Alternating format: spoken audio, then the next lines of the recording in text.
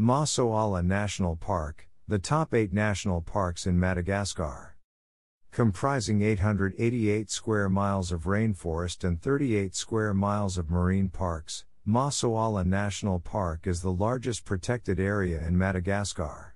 Located in the northeast of the country on the Masoala Peninsula, it is also one of the 6 UNESCO-recognized rainforests of the Atsinanana parks.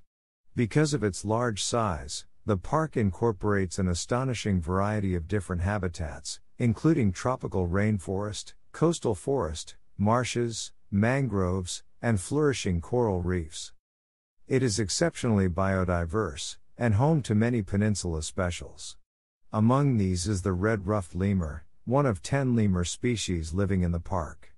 Birders come to look for the Madagascan serpent-eagle, a species so rare that it was previously thought to be extinct. You can traverse the park on a series of guided hikes, some of which last for several days.